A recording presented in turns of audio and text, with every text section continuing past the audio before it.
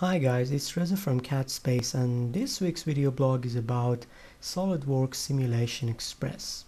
So what I have on my screen is a cover for a pump which all actually flows in, and there is a pressure to be applied and poses on the walls of this pump cover. So I'll just activate Simulation Xpress, which is located under Evaluate, Simulation Xpress Analysis Wizard. So I'll just start it off with a quick intro about this interface that you've got for Simulation Xpress. So it just includes all the steps of doing a normal FEA analysis, including fixtures, loads, materials. Then you run the analysis and then you go over the results, and it's got this optimization option as well. So it's pretty good and interactive. If you just hover your mouse on these supports and loads and everything, it gives you some quick examples of what does these fixtures and everything looks like. So if I add a fixture on this pump, I get to choose these entities of my pumps, which could represent the holes as well as the upper walls of them, as if they are like being buried underground or something similar to that one that mimics the real life situation. The next step is going to be loads. As you can see, the green tick shows that the last step is completed.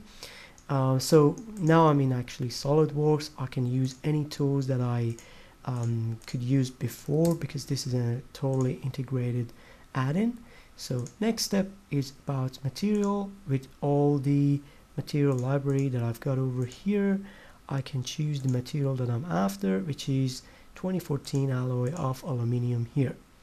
Then the next step involves with running the simulation.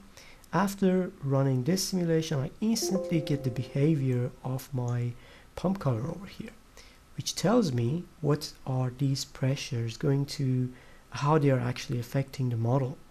So I can zoom in, take a closer look of how everything is moving. If the deformation is as I expected, I can continue to review the results.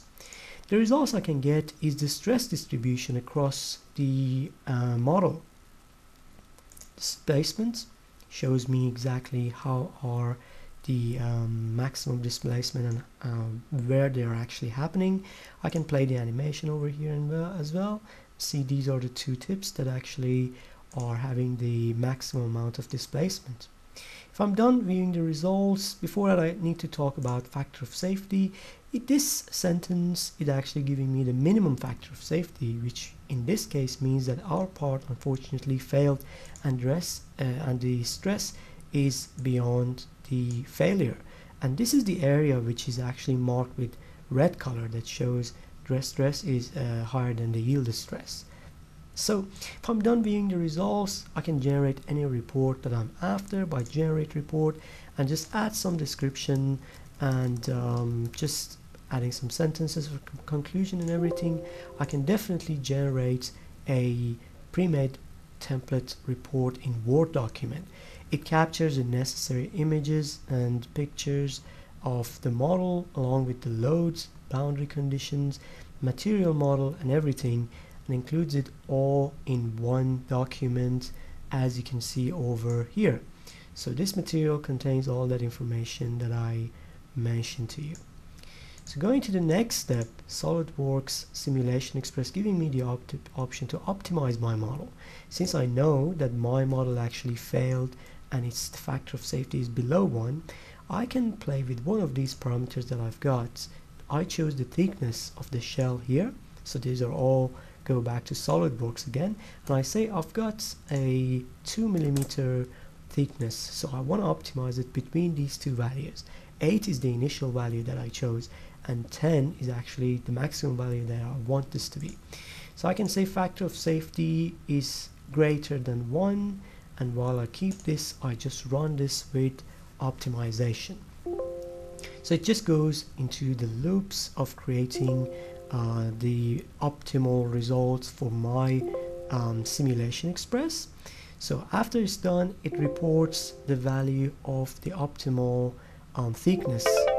So it just gives me this value as the optimal value. So as you can see, with 0.44mm of the thickness, I can see that my factor of safety is above 1. So I've got two options here to go for optimal value or the initial value. If I decide to do so, it just applies that one. The good thing about this is since everything is integrated in here, even for the drawing, it now updates it to 8.44, which is the optimal value for my palm. And this all of these actually help the user to save some time, as like when he wants to validate his design using simulation packages.